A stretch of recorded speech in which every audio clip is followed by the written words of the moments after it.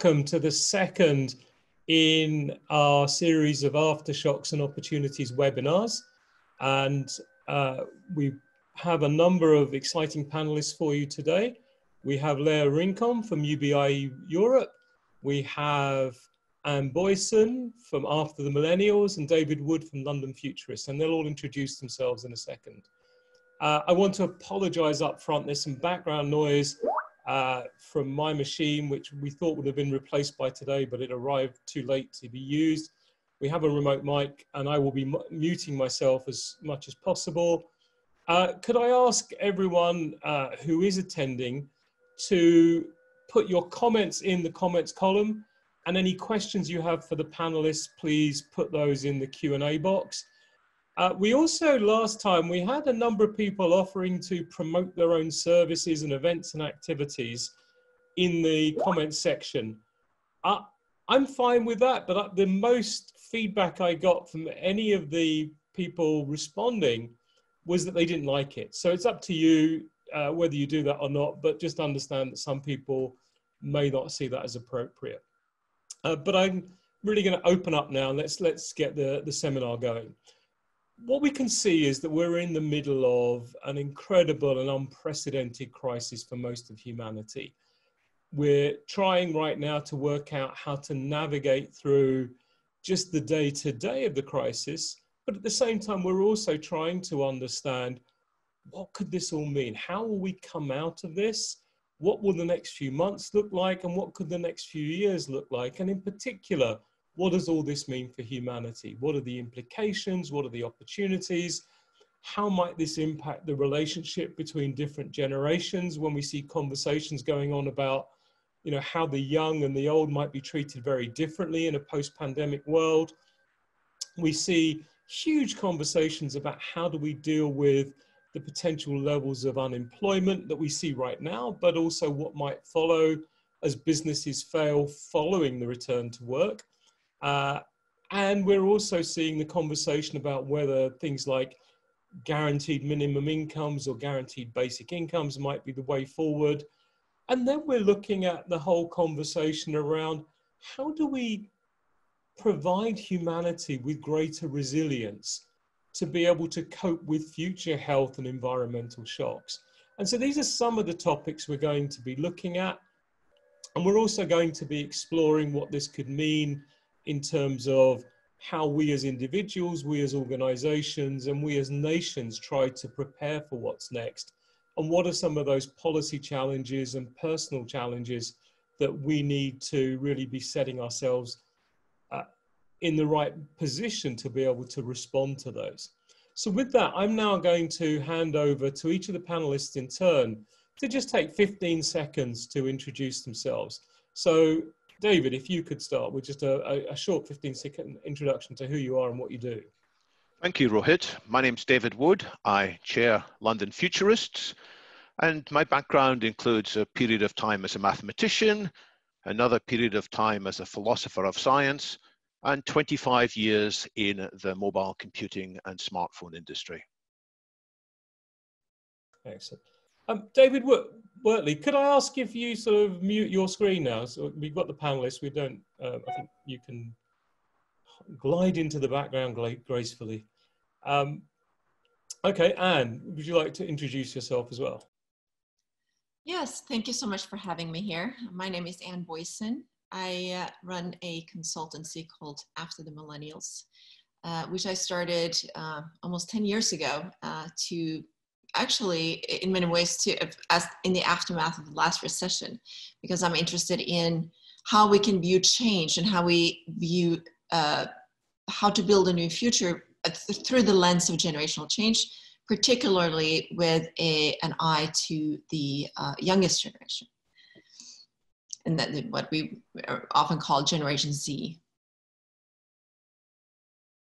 Excellent, welcome. And finally, we have Leah Rincon from UBI Europe. Leah, would you like to just tell us a little about yourself?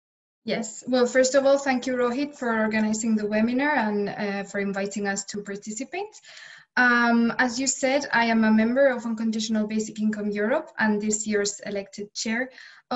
We as an organization are a non-for-profit organization which advocates for basic income policy and for fostering the debate.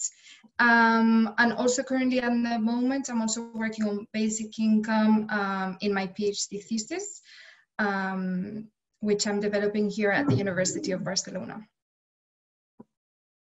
Great, and let's stay with you. Let's start with just a couple of minutes of thoughts from you about the broader issue that we're looking at now around humanity next. What do you see as some of the big opportunities, challenges, risks around helping humanity navigate our way beyond the crisis?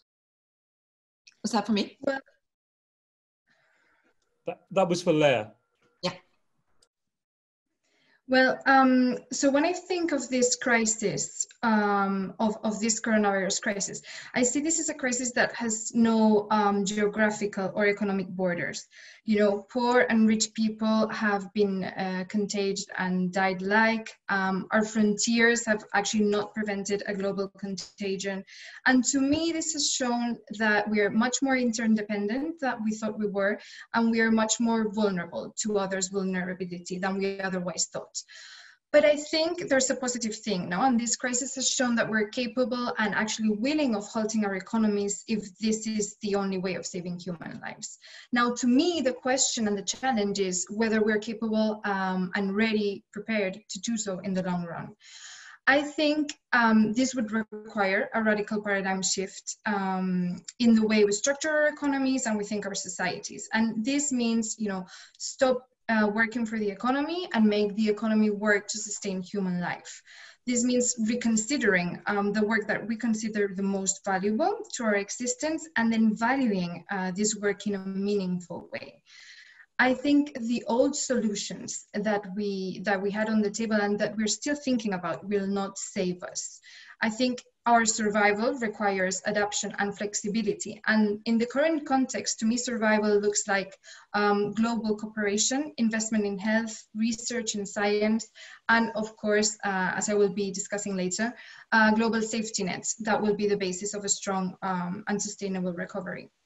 Now, in this sense, what I think is that the challenge is not so much developing a vaccine or preventing a worse economic crisis, but actually the challenge is how we do this and whether we take this opportunity to transform the underpinnings that, of the workings of our society and our economies. Now, I think we have a big opportunity here because for once we have the knowledge and the resources at our disposal to tackle this crisis. And, you know, the negative outcomes that we are kind of predicting are not inevitable. The only ingredients that we're missing now are the willingness to cooperate at a global level and a change in our priorities. But I think that if we're able to do this, we will come out stronger from this crisis. But in the meantime, however, I see that the biggest challenge is going to be changing norms in our global relations. Excellent, thank you. Let's put the same question to Anne. What is your kind of first 2 minutes of thoughts on, or what are your first 2 minutes of thoughts on how this all plays out for humanity, and what are some of the biggest opportunities or challenges that we face here?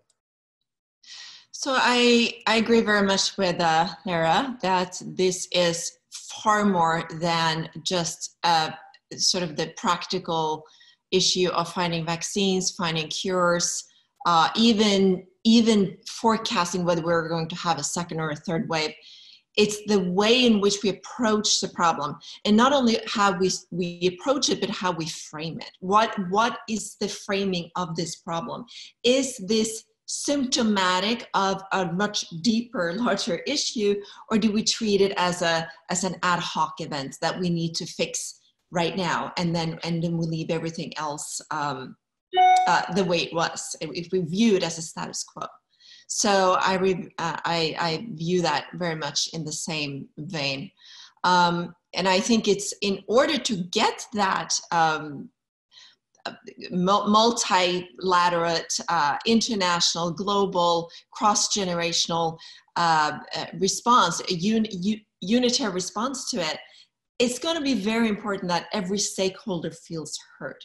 Because if we treat it basically just like this is a virus, this is a pandemic, and that's all it is, then we're not going to get the buy-in, if you want to call it that. You're not going to get the same willingness to make the sacrifices to resolve it. I totally agree that we're definitely at that point where so much of the focus is on the issue itself, the pandemic and the possible waves, and as you say, can we find a vaccine?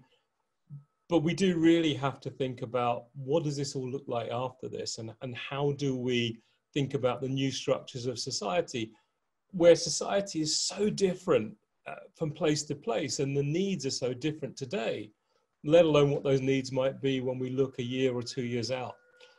So let's take our third panelist's 2-minute perspective on this. David, what are your thoughts here? So I'd like to start by looking back in order that we can look forward more wisely. Let's remember what happened after another recent global crisis, where I'm referring not to the current case of biological contagion, but to the financial contagion of the global financial crisis of 2008. Shortly after that, Queen Elizabeth II, no less, was invited to open a new building at the London School of Economics.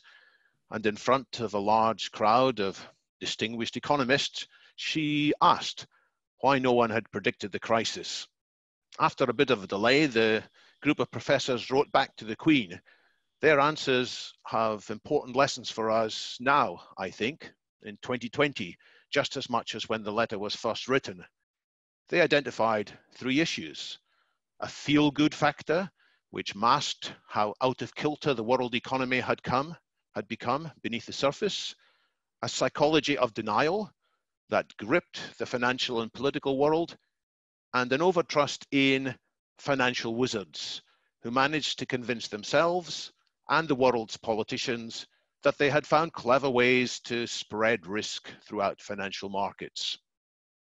So my hope for what comes out of the COVID crisis will be a clearer, more sober understanding of the precariousness and uncertainty of the future well-being of humanity.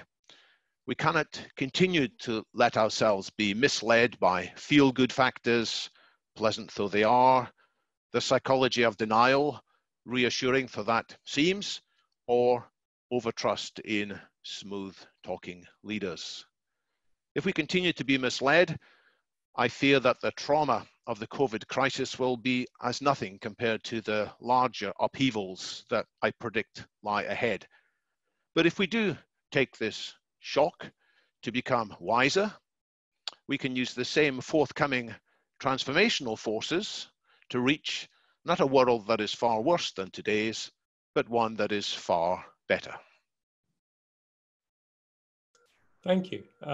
Great thoughts there. And I think this issue of the feel-good factor and people almost not wanting to think too deeply about what might happen next is really one of the biggest challenges we have to deal with. I so often find myself in conversations with people who say, well, I just don't want to think about that. Can't we just deal with the current crisis? But actually, the roots of the next crisis lie exactly in the way we choose to tackle what's happening today. Okay, so we've had some opening thoughts from the panel. I see that there's questions flying in, comments flying in. You're going to have to forgive us as panel members that our ability to read the questions, read the comments, and listen to each other is a challenge. So we have got people in the background feeding us some of the most interesting questions coming through. What we're now going to do is to have 3 rounds of conversation. I'm going to talk to Anne first, then Lair, and David individually. And we'll spend about 15 minutes with each panelist talking about one particular area. And I'm going to start with Anne talking about the generational issue. Then with Lair, we're going to talk about unemployment and UBI. And then with David, this issue about enhancing human resilience and the notion of whether we can engineer better humans. So let's start with Anne. If we may. Let's get Anne back on screen. Anne, so you're a generational expert. I've followed you for years and been fascinated by both the data-driven and the human behavioral insights that you generate about generations and their differences, but also what brings them together. So perhaps you could start us off with just sharing some thoughts about what was already going on around generations and generational differences, and how is that now manifesting itself in the way we talk about the current crisis and the way we get out of it? Yes, so I think, again, I think it's very important to not look at this as an isolated event. How the sort of the baseline of when this crisis hit us is going to have an impact on what we do the next 6 months, 12 months, 18 months. And what we do for the next few months is going to lay the foundation of how it's going to set so many, it's going to set a precedence for how we deal with crisis in the future. So there's one way of looking at this crisis, that everything was fine and dandy. Mid-February, the stock markets hit an all-time high again after 11 years of a bull market. Unemployment very low. Things looked like everything was fine. There was not a problem here. Now there were many analysts who saw some dark clouds rolling in on the horizon, which could indicate that things weren't as Pollyanna-ish as we could imagine. So, just to start with the economy, the productivity, global productivity had already started to stagnate. The debt to GDP ratio is beyond any sort of safe limits. I think World Bank says that if you're over 77%, you're in big trouble and you're going to have some slowdown and possibly even a full default on your economy. So you had that going on. You had very widening income inequality. And this is something that I've been following from the last recession, that there's this appearance of a very, economy going well, and then how people actually feel about it is very different, and that has to do with how you measure it. If you compare average income or just total income, yes, it might look good, but if you actually look at the median income or median debt level of different people, you get a little bit of a different situation or different story there. And now this has been framed as a generational issue, so it's very important to remember that there's been a perception of, young people feeling that they don't have the same opportunity as older people, that there's been like this hoarding of wealth at the top. That is the truth with very big modifications, because again, if you look, it's how you look at the metrics. So, if you're mortgaged up to the eyeballs, you don't necessarily have a lot more. It's, you have young people not having had the chance to buy as much assets, for example. Okay, and so can we now sort of take it into the context of the actual current crisis, because we have a limited amount of time. I could listen to you for forever, but we have a limited amount of time. So let's take it now into the context of the current crisis. How do you see those generational differences playing out now and in the coming couple of years in relation to the crisis? What are we likely to see, or what do you believe we might be seeing? Well, so by the way, sorry, just for the people making comments, when you make your comments, can you select the option of sending it to everyone? Because a lot of you are sending your comments just to the panelists, and I think a lot of the comments look like they're very interesting. So why don't you share them with everyone?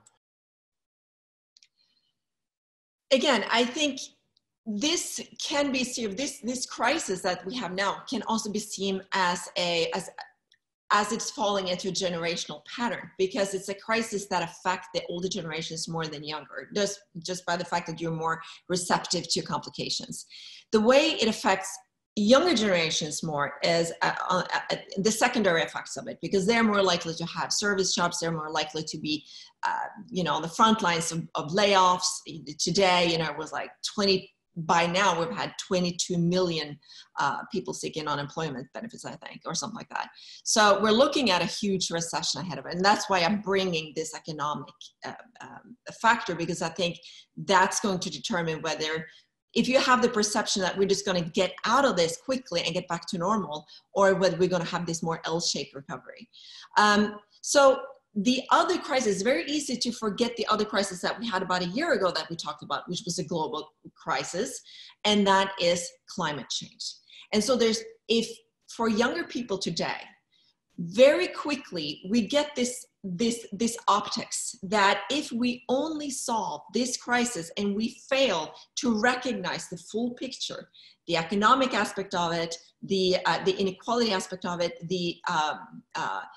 and the aspects of the fact that we're going to get more pandemics in the future by the virtue of climate change itself and an unresolved problem, they're not going to have the same stakes, and they might not have the same willingness to make these long-term efforts into getting out of this crisis.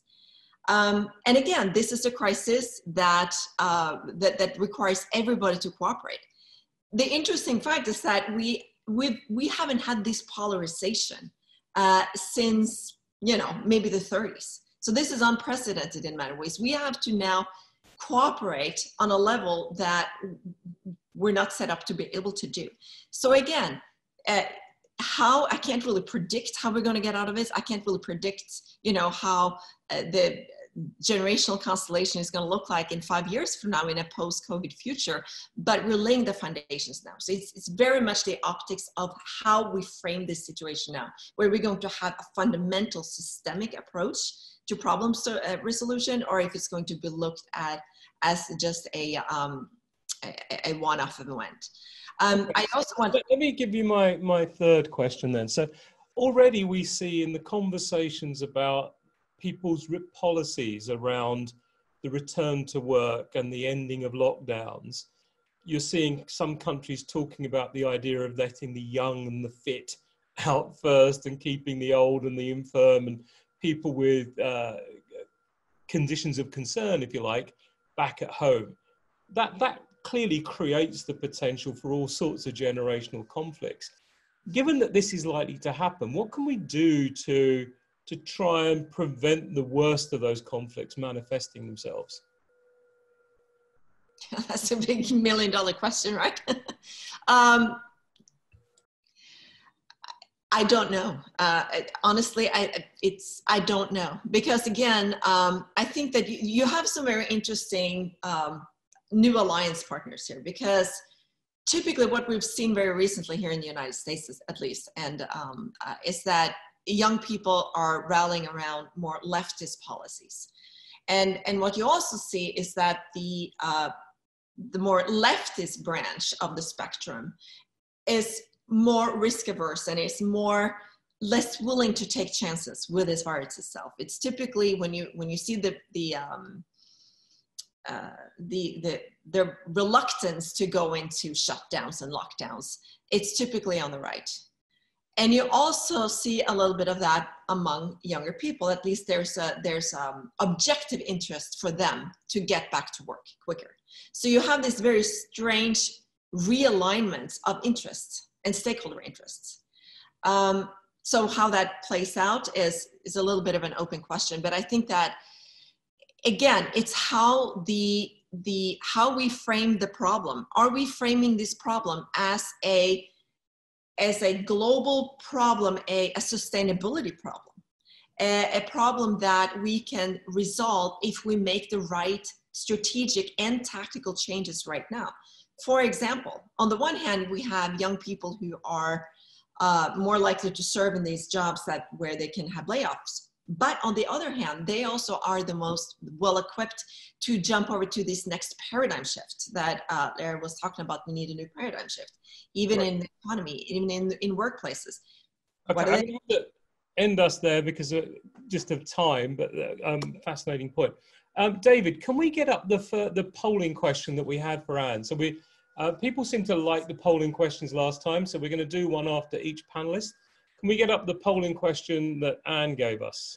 So if you could all review and cast your votes quickly, then Anne will give us some reflections on it.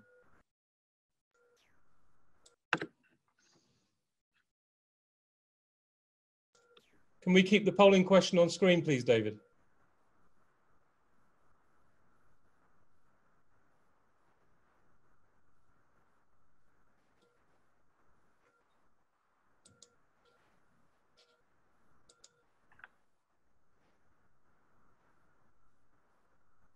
Okay, let's get the answers up. The trick, everyone, is to vote quickly.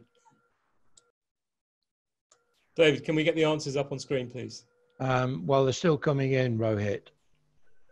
They're still coming in. We've had 76, 78.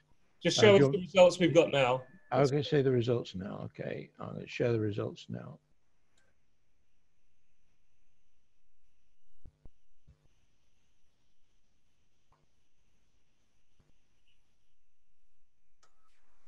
So, Anne, do you want to give us some quick reflections on the results that you see up on screen here? Well, it seems that this V-shaped recovery that it seems to be the baseline scenario among, at least in mainstream media, has the least amount of supporters. So I think that many people are seeing this as a more systemic issue, or at least an indication that we need a more systemic approach to it, or look at this as a forewarning of what might be coming next, so that we need to fundamentally shift how we are structuring our economy, how we're structuring our relationship with nature around us, etc.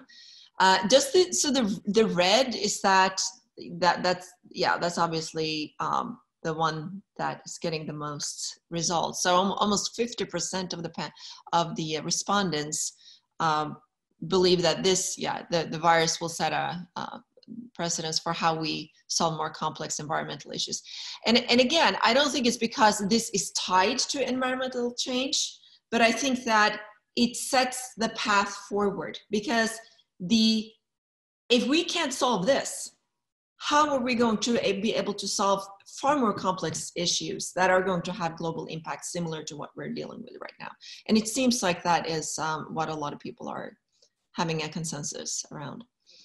Okay, we don't seem to have any direct questions for you from the audience about the generational issue. So what I'm going to do is bring in Lair and then David to just share your thoughts on both the question that we just posed in the poll, but also your general reflections on, if you like, generations in society as we come out of the crisis.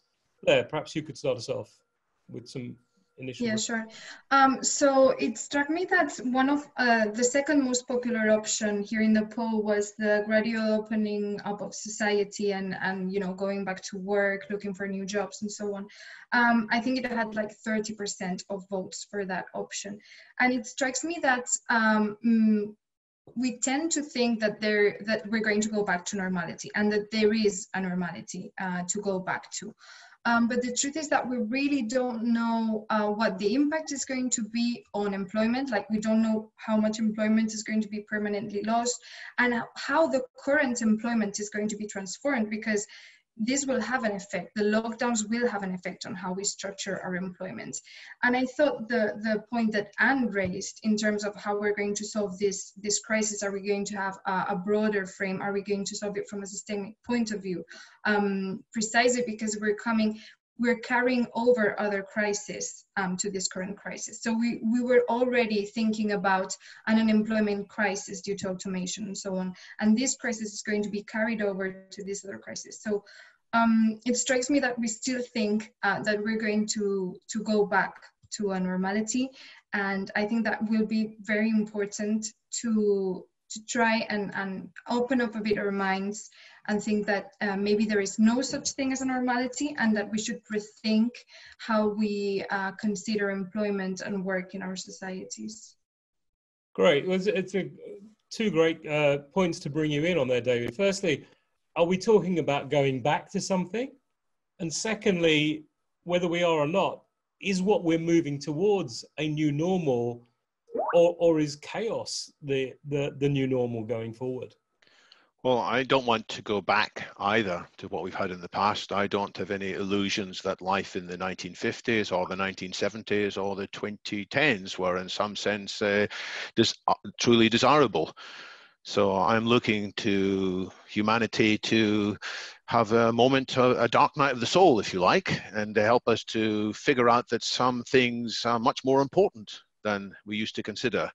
the people who we applaud, the people who we consider to be the critical workers, are typically the ones that we're not giving much salary to currently. They are the hospital porters, the cleaners, the transport workers, the nurses.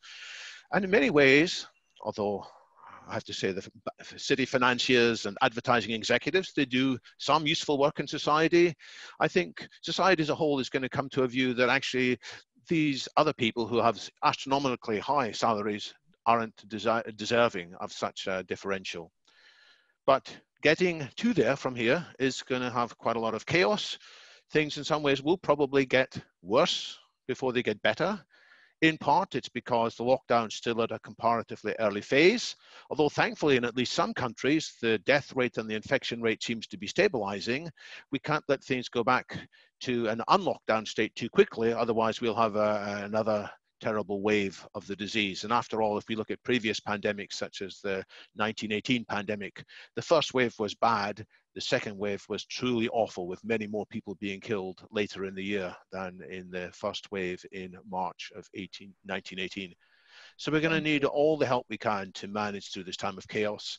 And where there are divisions between generations, as I think may be exacerbated, as well as many other divisions as the lockdown proceeds, we're going to need to draw upon the best of human nature to patch over these potential sore points.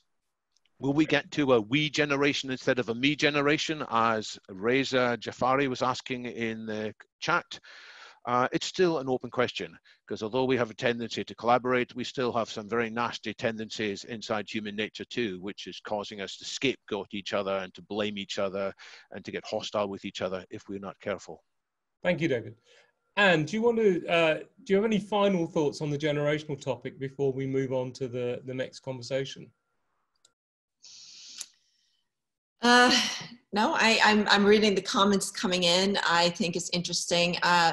Again, I agree with this. You know, there's been a lot of throwing back and forth, me generation, we generation. You typically hear the, you know, millennials talking about boomers being the me generation and the other way around. So yeah, you can definitely fall down a rabbit hole there and follow. If you only read the headlines, it seems as if we're far more divided than we really are. I think a lot of what is viewed through the lens of generational conflict really is not. It's more, there are other factors involved, but it's an easy peg. It's easy to say, okay, it's this group against this group.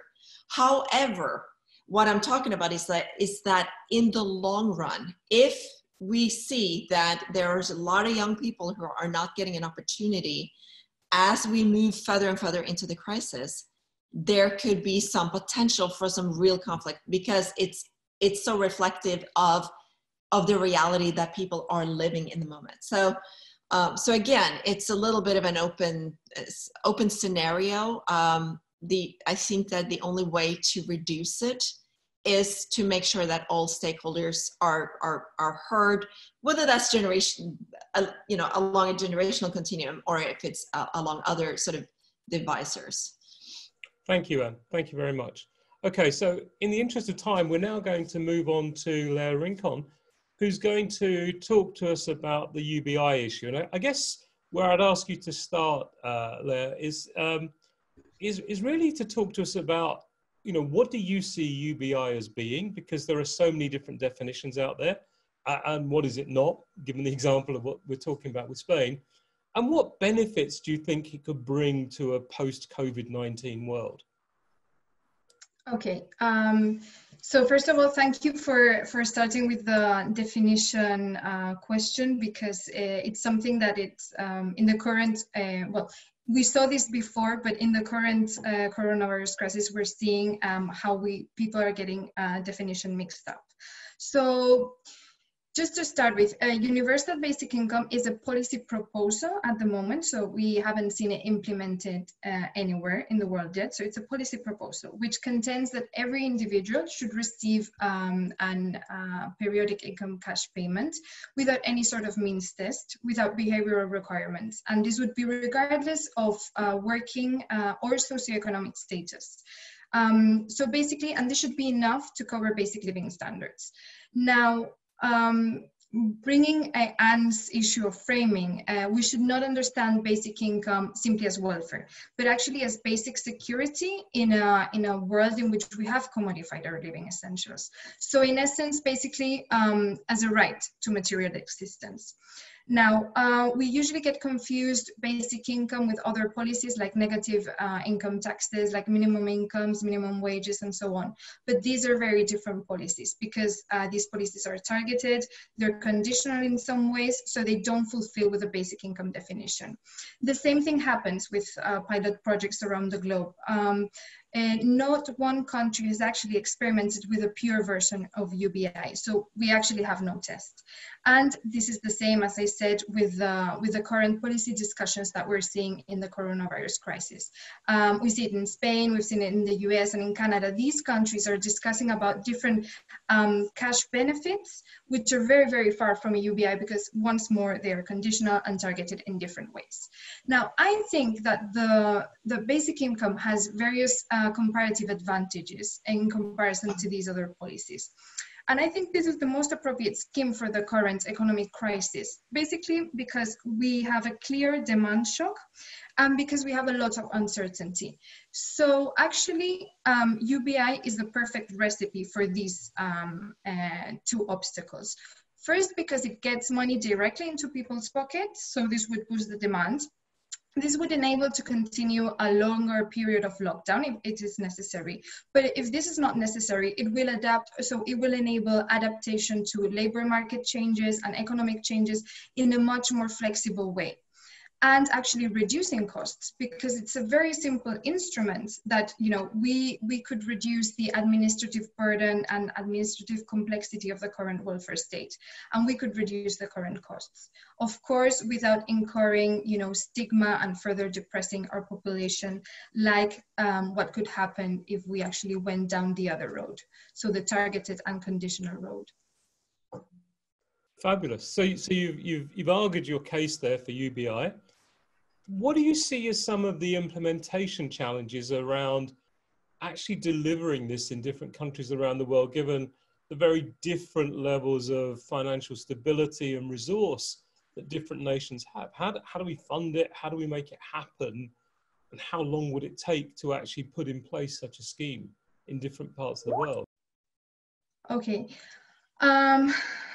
I don't know how long it would take to implement, but I don't think we have to consider the financial feasibility a big issue for the implementation of a basic income. Basically because we have seen, you know, there's already various studies on the table which prove that actually the numbers work out. But we also know that we have huge amounts of wealth and that actually wealth is increasing at the global scale. So actually the question is whether and how we redistribute this wealth. And this is more of a political than an economic questions. But I think that if we're going to speak about the financial feasibility in terms of a challenge, we should also speak about how a UBI could save us a lot of costs. Now, I already spoke about, for example, the associated cost with, you know, the whole administration of the welfare state and so on. We could reduce these costs having a basic income. But basic income could also reduce a lot of costs in policies and areas in which we would have not expected, like, for example, health. One of the things that we learned from the MINCOM project, pilot project in Canada, was that people actually attended a lot less hospitals and doctors. So in the long run, UBI could actually reduce costs in other areas. I also think that it has this cost-effective potential, because if we gave every individual basic income, we could ensure that you know, private public policies and public investment is really taken up by the population in an effective way. So let's, for example, think of education. If we provided a safety net to everyone, we could ensure that everyone would have the same opportunities to educate themselves, to retrain themselves appropriately, and so we could, you know, take more advantage of these kind of policies that we are already investing in. The same goes for gender equality, actually. we make huge investments in gender equality and trying to combat gender violence and so on. But we could really boost these efforts if we had a universal basic income. And this we saw, for example, in the BEM Income project here in Barcelona, which had a huge liberating effect on women by giving them financial independence from their partners.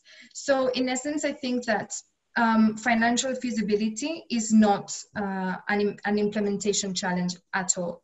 I think UBI has more of a cost-saving potential than simply costs. And I would think that usually in normal situations, this is very desirable, but seeing the magnitude of the economic crisis that we are going to be living and that we're going to be going through, I think that, the cost of implementing a UBI is a lot lower than the cost of actually not doing anything and following the status quo. Okay, great. And this sort of leads me nicely to my third question and my final question, which is, whenever we start the conversation about UBI here in the UK, very quickly people start to say, well, what is the point of giving a UBI to someone who's earning 100,000, or why would you give it to, Richard Branson or Sir Philip Green when they're billionaires? What's your argument around why we would give it to everyone rather than be more selective? Yes. Well, I think this is one of my favorite counter arguments, because to me, it's striking that we always worry about giving more money to the rich in a discussion of a policy that actually the only intention is to cover only really minimal and basic needs. And this happens in a time, when we're pouring millions to the rich already through taxes, through company subsidies, tax deduction, fiscal havens, inheritance, the lack of a maximum wage. So, people worry about giving more to the rich when we're actually pouring a lot more than we think we are. So I think that these arguments basically come from, a strategy to delegitimize UBI instead of a true concern to actually, redistribute wealth accumulation. But the truth is that the potential of UBI and what makes UBI truly effective is that this is given to everyone. And yes, this includes rich people. This is actually something that's called the redistribution paradox in academia, which is basically the idea that when you give money to everyone, this is a lot more effective for those who are worst off than actually targeting policies to lower incomes. And this is basically because conditional and targeted policies create dependencies, and they create disincentives to kind of develop and engage again in the labor market. And they generate the so-called unemployment and poverty traps. And also they generate a lot of stigma for the recipient, which is also not effective for them, to develop. So basically, the effectiveness of UBI lies in giving this policy to everyone, including the rich. Of course, nobody is arguing that we have to give more money to the rich, because actually most of us who defend a universal basic income, we also defend more progressive forms of taxation, and we defend progressive forms of funding this policy, like, for example, taxing income so taxing wealth instead of income, taxing capital instead of labor, and actually use universal basic income as a way to redistribute wealth more effectively. All right, I can't let that carry on because you were actually answering a lot of the questions that were coming in as you were talking. But let's go now to your poll question. David Wortley, could we get the next poll question up on screen, please? And to the participants, we're going to give you 45 seconds to cast your vote on this one.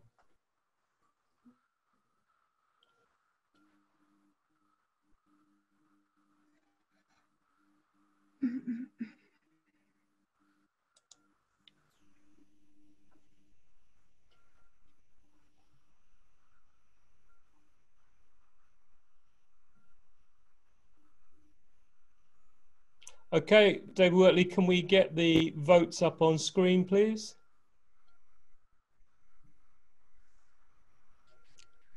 So Lara, would you like to comment on that? Yes. So the first thing is that the answers are quite evenly distributed around the different options, which is quite striking because usually people tend to focus on one.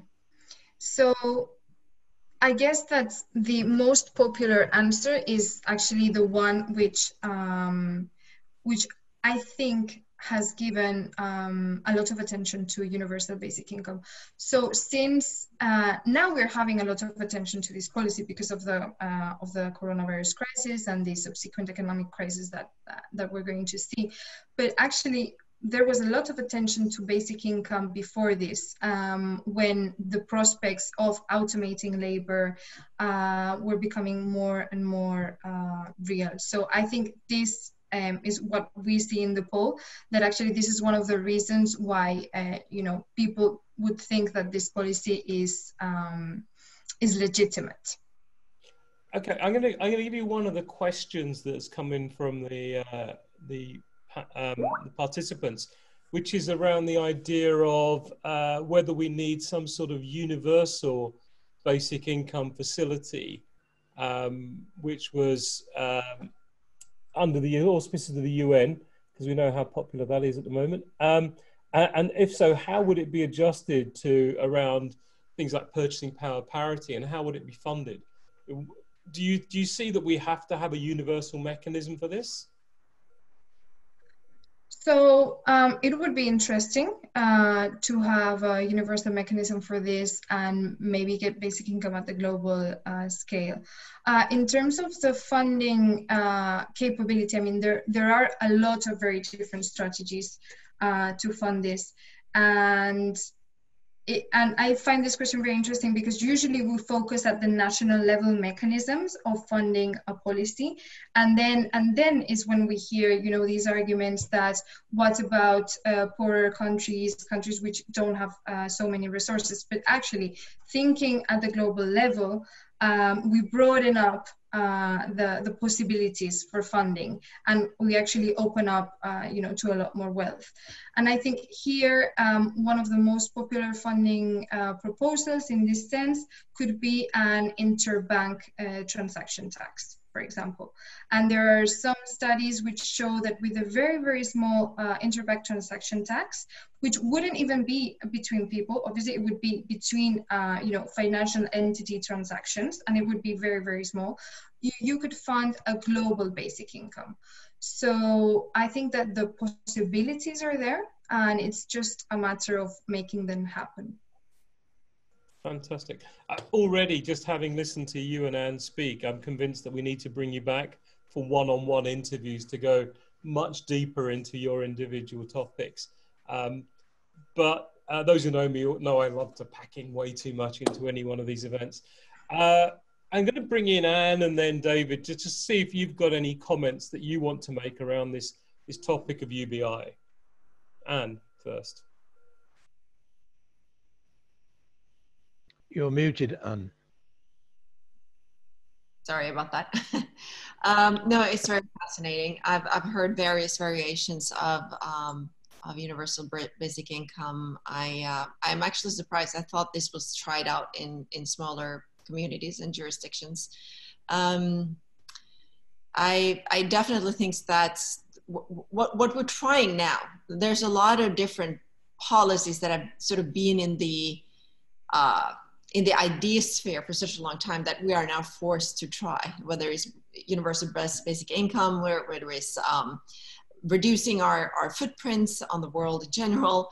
Everything was said a year ago that we weren't able to do, we're actually doing at the moment. So this, again, that's why I think that how we are approaching the problem now, and what the steps that we're taking now, and the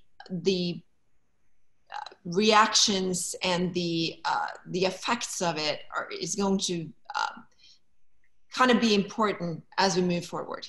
But I'm excited to see whether that's going to actually win some more support, some more interest now in this climate.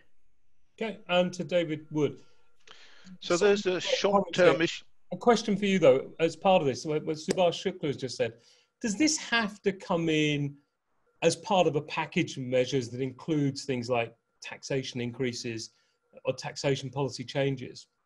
Your 60 seconds on this, David. So there's a short-term and a long-term angle to universal basic income. I think it would be the case. If we had basic income already in place, it would have been much easier for many people to go into the lockdown. Many businesses have gone through great traumas. People are shutting down their businesses. Probably if the schemes were already there, this wouldn't have been anything like as dramatic. But I want to look at the longer term. I see universal basic income as part of what could be a much better way for humanity to operate longer term. For most of history, we've operated under what's sometimes called the Protestant work ethic or similar, which says if you're not working for an income, you are somehow substandard, you are a third-class member of society, you are lazy, you don't deserve things. And that was probably a good way to motivate and structure society for most of history. But now that we have automation, now that we have so much more technology, we should be looking towards a different goal, not full employment, but full unemployment, as Arthur C. Clarke famously said, the author of 2001. And so people would still be busy, people would still have many tasks which would occupy them, but they wouldn't be doing it in order to get paid. And how was this possible? Partly by universal basic income, but as the question indicated, there's a lot more that has to happen in parallel. The most important thing that I would highlight is driving down the costs of all the essentials for a good life, so that food becomes higher quality and cheaper, accommodation becomes higher quality and cheaper, education becomes free, healthcare becomes much more available. And we can do this if we truly grab a hold of the potential of existing technology, rather than being afraid of it. Rather than saying, oh, people might lose their jobs, we should welcome that. And universal basic income, along with this drive towards what's sometimes called the Star Trek abundance economy, is, in my view, part of the route to a much better society, a society of sustainable superabundance.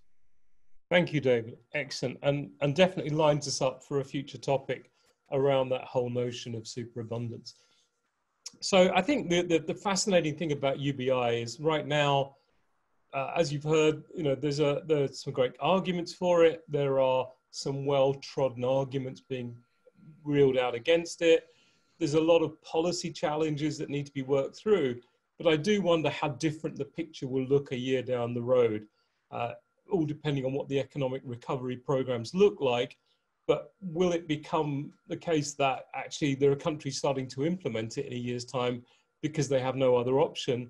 Or will we have moved past the conversation again because we've had the kind of miraculous recovery that Donald Trump is predicting? Our third and final topic for this afternoon session is really around how we improve human resilience. And David is going to talk about that. And David, for my first question, I'd really like to talk about the idea of what is it we can do to improve human resilience, physical and mental, not just during the crisis, but perhaps more importantly, in the next couple of years as we get out of the crisis and we realize the bigger set of challenges that we're facing across society. Well, I see a number of very important enhancements to human nature that we should be considering. There's certainly improving our physical nature. We already do improve our physical nature by having vaccinations from time to time. That's giving us a stronger immune system. Vaccines aren't actually very popular from a commercial point of view. Companies that spend a lot of money developing vaccines rarely get their investment back, which is why we've made little progress with that. But I believe that with public direction, with government funding, with a common spirit, we can accelerate general purpose vaccines in a way that hasn't been possible before. That's sort of the simplest aspect, that we can improve our physical resilience.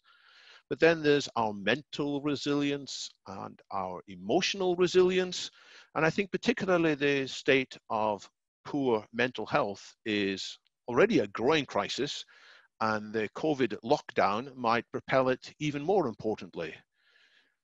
The WHO had already forecast that depression would be the #1 contributor of healthcare budgets around the world by 2030. in England and Wales for men between the ages of, I think, 18 and 40. Suicide, an aspect of poor mental health, is already the largest single cause of death. So we've seen these growing trends, and we've sort of been a bit slow at reacting to them. And I think now with the additional pressures of lockdown, we're likely to see more people becoming even more disturbed, partly by living with family members very close for long times. We love our family members, but they sometimes can rub us up the wrong way. And also with risks of financial worries and so forth. So it's even more important that we address our emotional resilience. And people have had ideas for a long time, things like yoga or prayer or meditation, proper diets. I think we need to do a lot more quickly. There is a very interesting community called the Trans Tech community, transformational technology, that's looking at things like careful use of applications, careful use of psychedelic drugs, careful use of hypnosis, and lots of other things that might make us more emotionally resilient. And frankly, if we are not more emotionally resilient, we are likely collectively to take lots of bad decisions. Why do many people vote for crazy politicians? It's because we are fearful, it's because we are depressed, and we are very clever, many of us, but we use our cleverness to justify emotionally foolish choices. So these are all reasons to accelerate the focus, not just on more vaccines to make us immune to biological contagion, but if you can call it emotional vaccines to make us immune from anger and depression. Thank you. It would certainly be fascinating to see whether any country went down the route of psychedelics. Who would be the first national leader to suggest an ayahuasca trip for everyone as the first action after the lockdown? I can't imagine many going that route. Okay, let's move on now. I mean, you're a big fan of the whole notion of human engineering and transhumanism.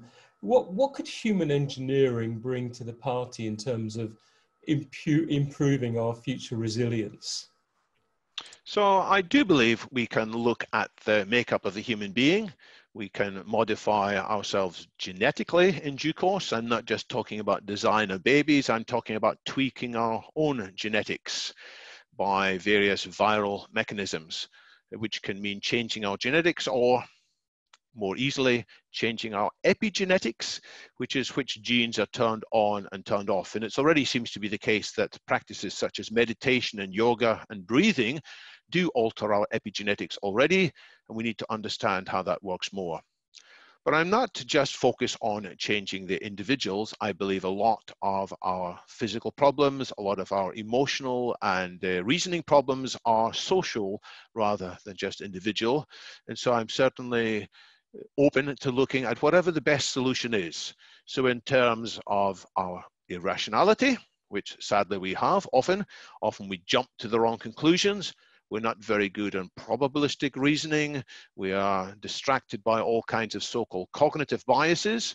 For that, there's a role for better cognitive awareness, teaching more people critical thinking at the individual level, possibly apps that help monitor what people are seeing and flag up in real time the fake news and unreliability of various conspiracy theories. But also I'm looking to what can be done socially, that there might be wise judgments by various social media companies not to give undue prominence to conspiracy theories, which are already known with good confidence to be misleading or unhelpful. So these are three fields in which humanity could be improved: our physical robustness, our intellectual and rational robustness, our emotional state. We could also look perhaps at to what extent we are overly tribal, overly partisan. That was something that served us well, probably in ancient pre-evolutionary times, when probably we should be more fearful of people who look differently from us, but that tendency is no longer helpful today. And many of the daft things that people say or do online is driven by an undue tribalism. And if we could undo that part of human nature and make us more overall universal and have solidarity with humanity, I think that would be good too. And finally, there's a question, are we too consumerist? Are we too focused on conspicuous consumption? That's been a core part of our nature for a long time too. I think we should look at all things that will free us from this tendency to spend, spend, spend. We should look instead at things that will make us more content with experiences and relationships, rather than trying belatedly and foolishly to keep up with the Joneses. Fantastic set of ideas there. The question that leaves me, though, is whether much of this conversation ends up being about those with money and what those with money and access to resources can do. Is there a risk that all of the human enhancement, augmentation, engineering debate bypasses a large number of people on the planet who simply don't have the money to buy those kinds of benefits for themselves? So yes, there is such a risk. And there are two ways in which that risk can be addressed. One is by the action of the free market, which has a history of driving down costs for some things when there's sufficient competition and sufficient scale.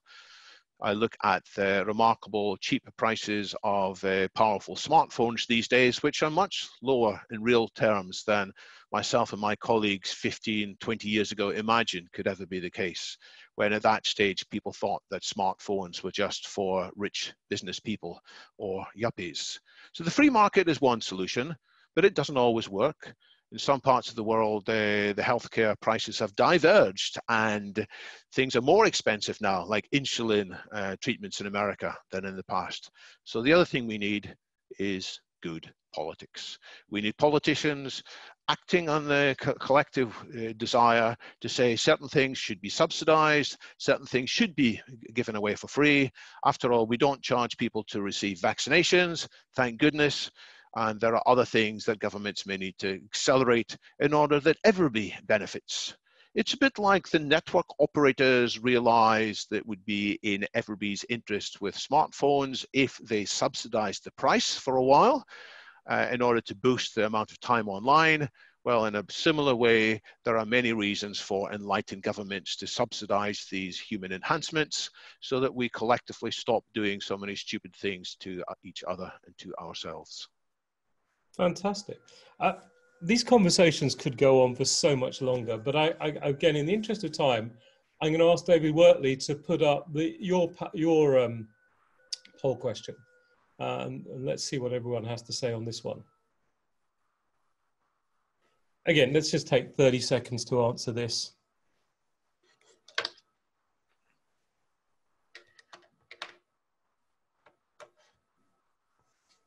So which of these areas should we avoid out of a fear that we might end up with worse humanity rather than better humanity?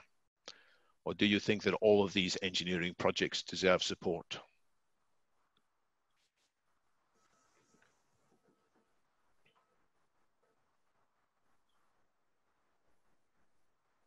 Let's just take a few seconds to cast your votes.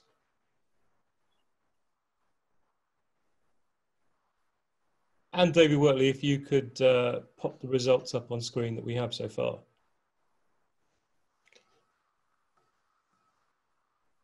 Mr. Wood, would you like to comment?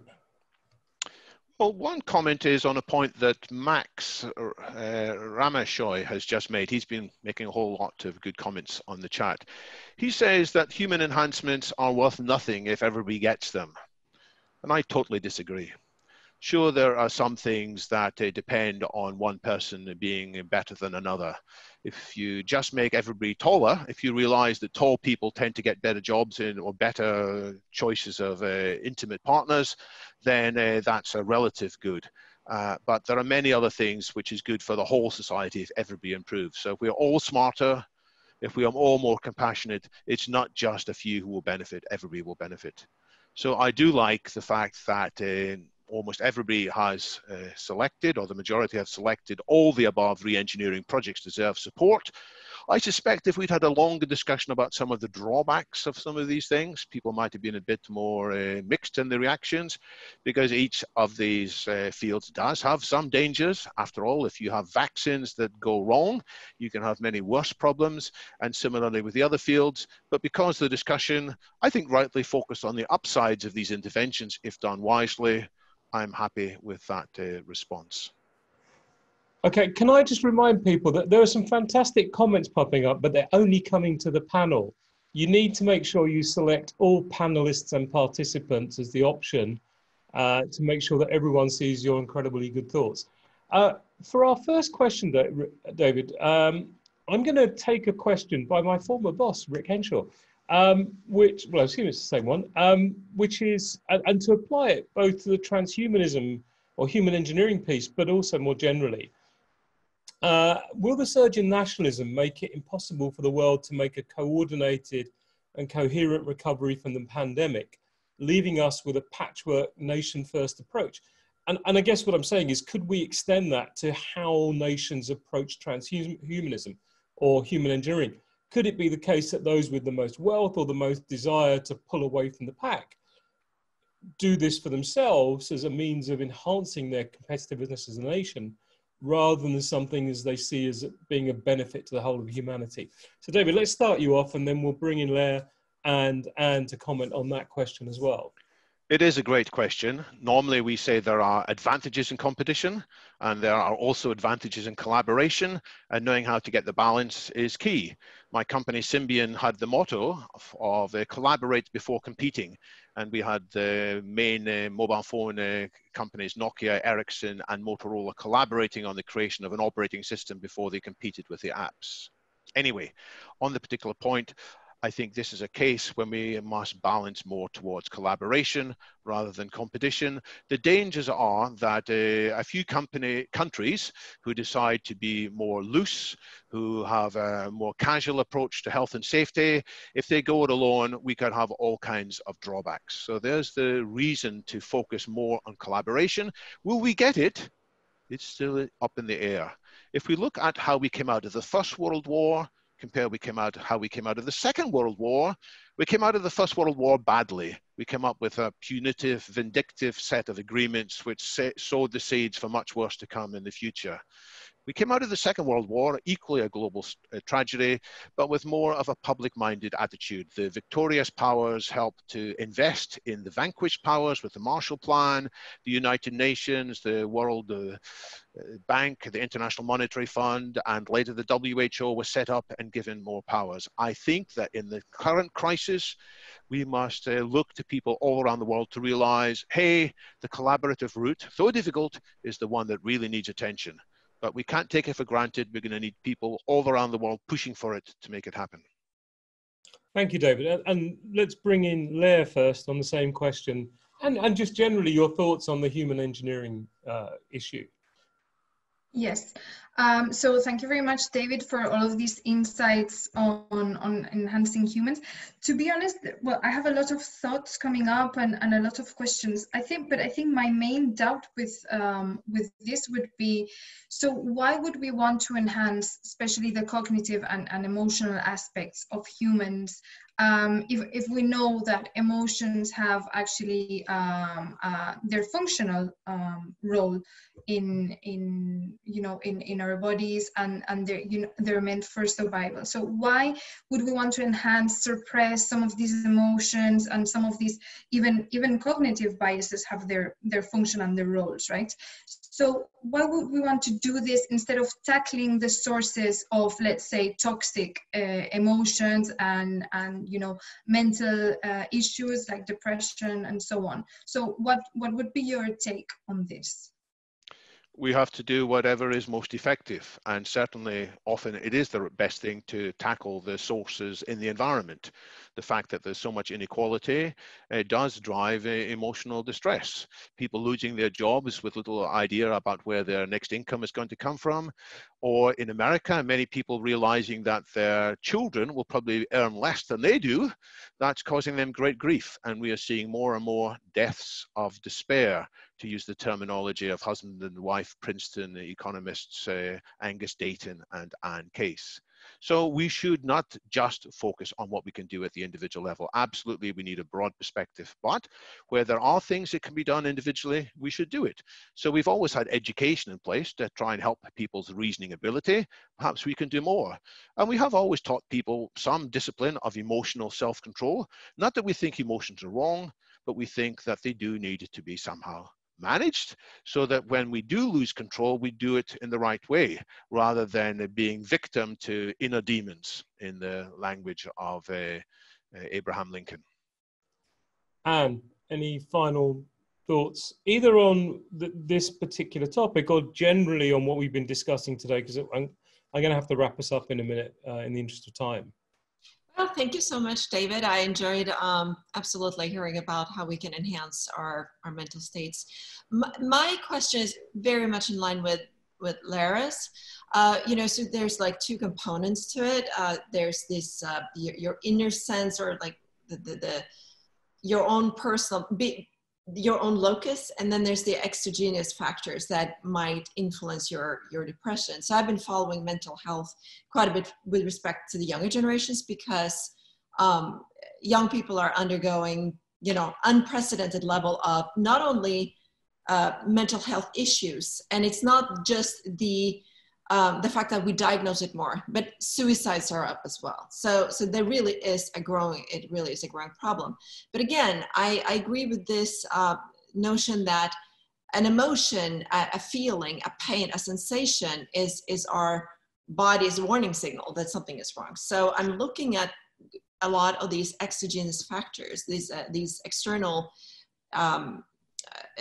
causes. And obviously when I have a data set actually that I run multi-variate regressions on regularly, and I just add attributes, and I have divided it by county levels, so you can compare county to county and see where do you have the highest rates of depression. Now, obviously, correlation and causation is not the same, but what you do see is that it's, you know, typically areas that have high unemployment, high substance abuse, high low education. So it really goes along those factors. So my question would be, just the fact that you can sort of alter your mood, or will we possibly get to a situation that if that becomes available and that trickles down even on, to become affordable, will we individualize that problem? Will we make it so that if you have a mental health issue, that's your problem? That is not the society around you, but that's you. The onus is on you to fix it. So that would be my question: is are we bypassing a much bigger problem by looking at making it a personal one? That's a fantastic question, but unfortunately, David, you're not going to get to answer it this time, simply because we're running right up against the clock. David has a book that he's showing us. All of the panelists are kindly sharing some resources that we'll send out in a follow-up email. And you'll be able to see their books and everything on their LinkedIn profiles. But I just want to say thank you to everyone. I'm not going to do a massive summing up. I think it's been a fascinating conversation across the topics we've covered. It's highlighted an equal raft of topics we could cover in the future. And on that note, before I close out, David Wortley, could we get the final polling question up? Just to really help us think about what we might cover next. Can we just get the polling question up? Just take 10 seconds to really tell us, you know, pick a topic that you think that you would like to see covered in a future session, or if you want something else, put it in the comment section.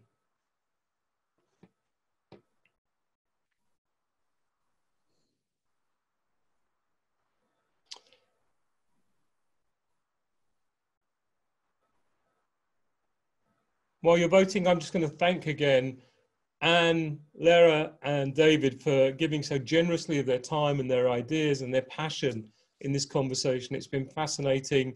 I've often forgotten that I'm meant to be the moderator, and I've just been so lost in what they've been saying that it's been really mind-expanding for me, and very, very challenging as well in terms of thinking about how do we as a society really start to move forward on the different agendas that they've been talking about. Okay, Mr. Wortley, if you could put the results up. Okay, so governance and government and the environment and sustainability seem to be the top two. Excellent. Okay, well, and then can we get the final PowerPoint slides up just as a way of saying goodbye?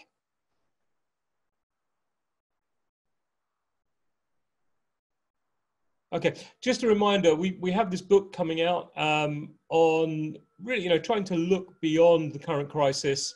Get your cameras out, take a picture. The chapter submissions have to be in by midnight Pacific time on Sunday, which is 8 a.m. in the UK, Monday morning. And we will literally switch off the submission form after that. No, please, that the dog ate your homework, that you missed the bus or anything else. If you get your chapter in, great. We have some incredible chapters in already from people that I would never have imagined would have had time to write for us. But I'm blown away. And it already looks like we might have 2 books worth of material. We may not publish 2, but we're certainly going to have at least 2 books worth. David, can we get the second slide up? Next webinar, next week, we're going to be looking at a specific industry that has possibly been the hardest hit of all, or amongst the hardest hit, which is air transport. So we're going to have representatives from the airlines and the airports talking to us, and we'll be sharing the results of the research we've been doing around the economic and social impacts of the pandemic on the industry. And the webinar link for that will go out in the next day or so.